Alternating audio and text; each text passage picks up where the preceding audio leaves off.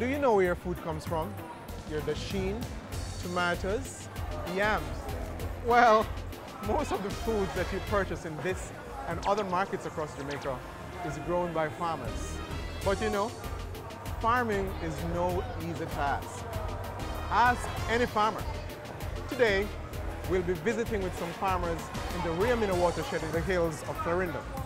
And they will share with us some of the challenges that they experience while trying to put food on our tables.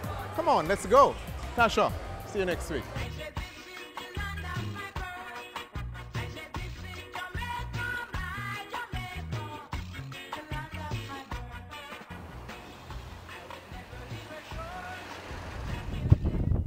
The Riamina watershed in Clarendon, Jamaica is home to Jamaica's longest river, the Riamina, which is approximately 93 kilometers.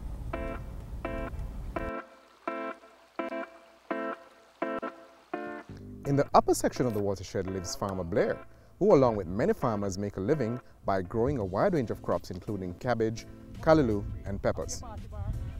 However, farming in this area is not without its challenges. Farmers in the watershed have to confront the direct and indirect impacts of climate change. Rainfall is the only source of water supply for the farmers in this area. But based on climate projections, these farmers might be in for a rude awakening due to changes in the rainfall pattern and the increased frequency of drought. Take, for example, this pond, which is normally 20 feet deep.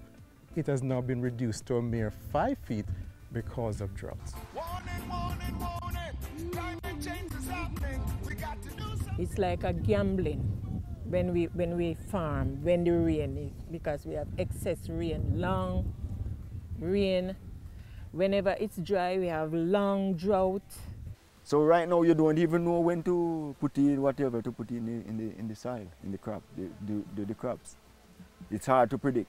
Because even 3 years back, this time we couldn't even have tractor on this land. Because we'll be get, as you see, May step in, rain, rain, rain. May, June, you know, we always get a lot of rain. But you know, for the past 2.5 years or stuff like that, just like this. I tell you, when we have drought, I have a pond that I pump water from to wet the farm. And whenever that pond is dry, then we have to pump water from the big lake here to fill those ponds. And it is really costly.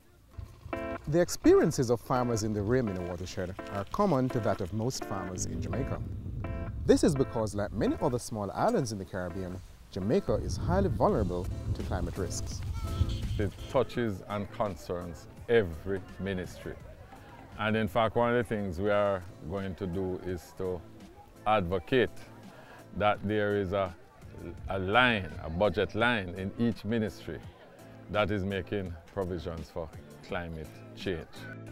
Over the last 12 years, the country has been impacted by 11 storm-related systems, which have caused severe damage and losses to the economy. The effects of climate change on communities like these in the Riamina watershed have to be understood and addressed in order to build the resilience of Jamaica. This is exactly what the pilot program for climate resilience seeks to do. Jamaica is one of 6 pilot countries in the Caribbean benefiting from the pilot program for climate resilience. The others are St. Lucia, Dominica, Haiti, Grenada, and St. Vincent and the Grenadines. There are 3 objectives to the pilot program for climate resilience.